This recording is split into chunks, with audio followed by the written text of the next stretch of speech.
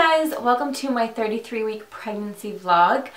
I don't have a whole ton to update this week just because I haven't had my doctor's appointment yet. It's actually tomorrow, so I don't have any little ultrasound pictures or anything like that.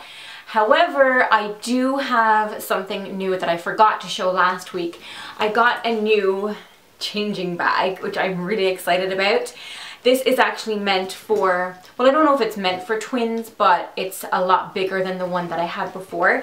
It's the Storksak Caroline. So before I had the Storksak Elizabeth, and I still have that one and I could still use it if I wanted to, but this one is actually a lot bigger, like I said, and has so much more space in. So as we're going to have 2 under 2, I'm gonna need space for 2 different sizes of nappies and, you know, changes of clothes, bibs, things like that. So at the moment it feels and looks really empty, but I'm sure that when the baby is born it's all gonna change. So if you guys want, I will do an updated what's in my changing bag. Let me know if you want me to do one sooner rather than later, or if you want me to wait until after the baby is born, which I probably will do anyway. I'll probably do an updated one if I do one now, but I haven't done one of those in a while, so that might be cool. As far as weight gain goes, this week I stayed the same again. So I've gained 27 pounds so far. My symptoms for this week were lots and lots and lots of pressure.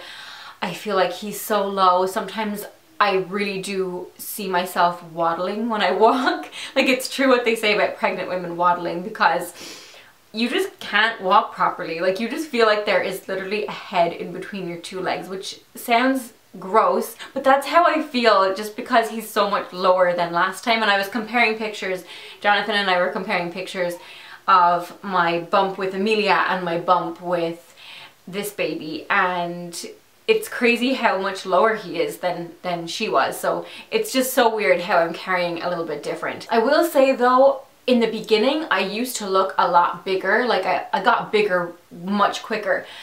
But now when I compare the bump pictures, they're kind of evening out. Like, they kind of look almost the same. The other symptom that's been driving me crazy is lightning crotch.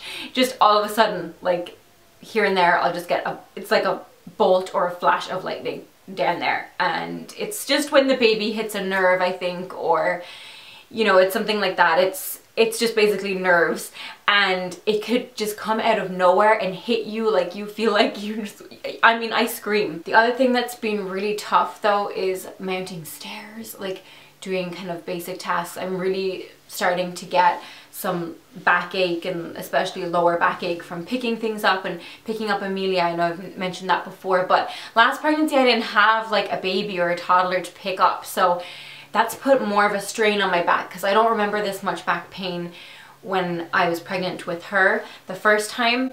So that's different. And then the shortness of breath, like I will just get that from even putting things up into like a cupboard. When I'm emptying the dishwasher or something, I get out of breath. Like, I'm just like an old person. The baby apparently right now is the size of a pineapple, which I thought was really cool, because that seems big. And he's kicking lots and he's hiccuping and doing all that kind of stuff, which is really cute.